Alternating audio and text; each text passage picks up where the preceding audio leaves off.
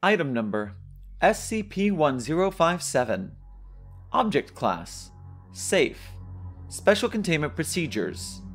SCP-1057 is kept in a reinforced glass containment tank 4 meters tall, 15 meters long, and 9 meters wide, filled with water which has been treated to replicate a temperate ocean environment. See Document 1057-H-22 for specifications. Vegetation in SCP-1057's habitat is to be maintained twice a week. See Document 1057-H-19 for specifications. It is forbidden to enter SCP-1057's tank for 30 minutes before and after feedings. SCP-1057 is to be fed 5 kilograms of raw meat and fish 3 times a day. Once every 4 days, this meat and fish is to be injected with non-toxic fluorescent dyes. See Document 1057-G-4 for specifications. The tank is to be lit with ultraviolet lamps.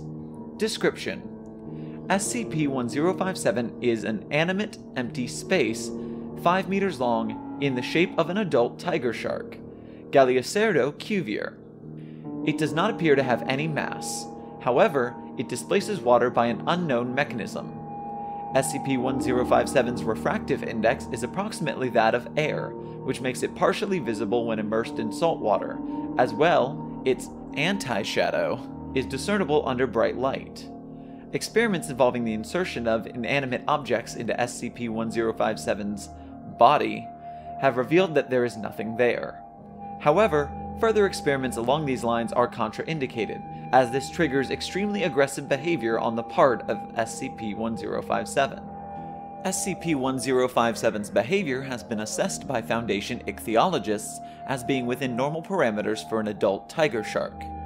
Any food consumed by SCP-1057 disappears, with the exception of the non-digestible fluorescent dyes, which are regularly added to SCP-1057's food to facilitate monitoring its behavior. These dyes persist within SCP-1057 for 5 to 9 days, and outline a digestive and circulatory system. Several hypotheses to explain how this is possible when there is manifestly no actual shark present have been suggested, tested, and disproved. See Archive 1057-N4. Acquisition Log. SCP-1057 was captured in the public swimming pool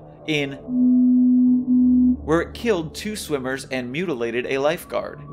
5 people were killed in the ensuing panic. Foundation personnel embedded in the local hospital reported the incident. Retrieval agents arrived on the scene and SCP-1057 was eventually taken into custody. During forensic examination of the swimming pool premises, Document 1057-K24 was discovered on the staff bulletin board. Although Document 1057-K24 is handwritten, no fingerprints were found on it. Document 1057-K24. Panic means that the idea of a shark can be more dangerous than an actual shark. It can even be more dangerous than no shark at all. Are we cool yet?